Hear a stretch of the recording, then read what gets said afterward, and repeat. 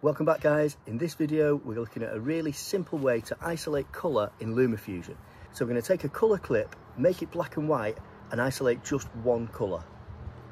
So here we are in LumaFusion and we're going to use this clip of me wearing a particularly bright blue t-shirt. So the first thing we're going to do is duplicate the clip.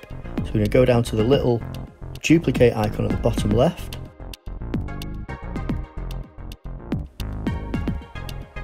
Then we're going to double tap on the top clip, go to Colour and Effects, and we're going to choose the little key icon and we're going to choose Ocean Key.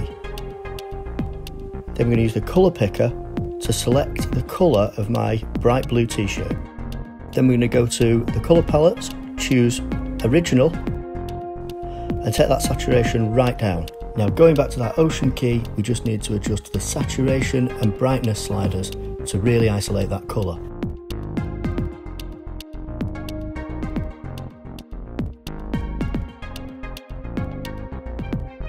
So the end result looks like this.